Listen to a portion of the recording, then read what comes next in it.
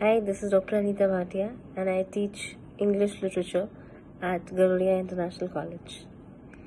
Now, I think everybody knows what is there in English literature, but still I'd just try to give you a brief summary. In English literature, there are several genres. Now, in those genres, we have a novel, we have a drama, we have short stories, we have poetry.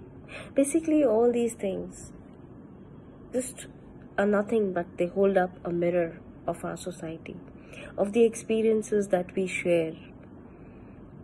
Everybody produces them through these poetries, novels, and dramas.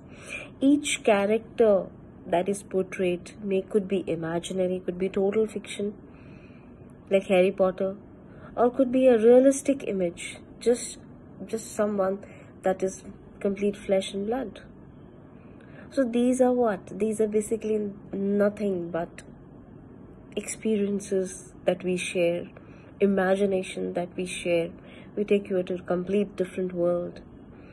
Now we have, if I just speak about something specific like Shakespeare's character. Shakespeare's, few of his dramas or few are so realistic. Like if you think about a character Shylock or something like Eden Garden, all these places or all these characters which are just imagined, are just fictions, but you really feel that they are of flesh and blood. Why? Because it is depicted in such beautiful ways. So basically, when we are going through these fictions, non-fictions, realistic stories, it is depicting us. It is somewhere associated with all of us, where we many times understand the psychology of human beings into different characters. So it helps us. Now you may ask me how, what does literature help us as a student?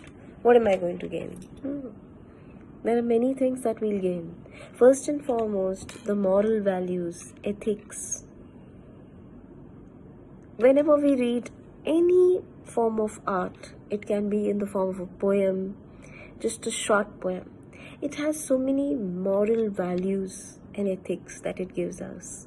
It gives us how we should be moral, what we should not do in life, how we should be respectful with elders, and we should not be disrespectful, how we should speak the truth, and we should not lie. Now there are so many things which we know just by some short stories. Imagine if we go to something very common when we read in our school times also, any short story, right? So why do we take those as an epitome? Okay, we don't have to be this. We don't have to be, suppose if I say, we don't have to be a miser like Shylock. We don't have to be Iago to poison somebody's mind. Or if we take something very stupid, we can say that we should not kind of be a kind of that. What was that short story where you had the two cats fighting for a piece of chapati, and I think the monkey eats it all. Give me little, give me little. So basically, if we use our brains and if we are united, this will not happen.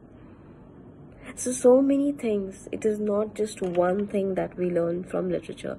I mean, if you ask me one thing that literature gives, I think it's an ocean.